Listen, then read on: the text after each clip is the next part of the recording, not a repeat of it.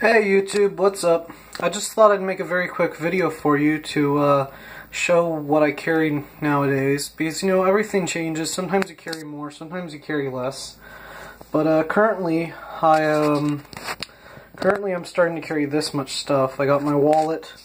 I have my main fixed blade knife. Sorry, not fixed blade. My main folding knife. I have my multi-tool. I'm trying to get a new multi-tool because that one's just garbage. Don't ever buy this. It's available at Walmart.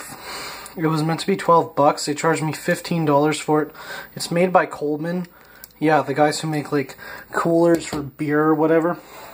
It's garbage. It's loose. It's all plastic. The metal's cheap. It's garbage. Then of course I have my keys. Got some good luck charm on there. Jesus Christ charm. My keys, my bottle opener, says Stingray on there. Got this at the Sound of Music Festival. And it's all on a simple little lanyard. Put that in your pocket.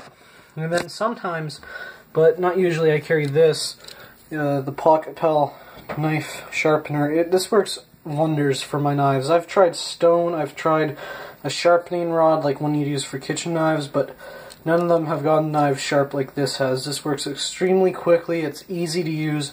It's 16 bucks at Canadian Tire, but I highly recommend it. So there you are, guys. That's my EDC setup. Oh, and from now on the first day of every new month, I will make a video for what my EDC for that month will be. So stay tuned, guys. Thanks for watching.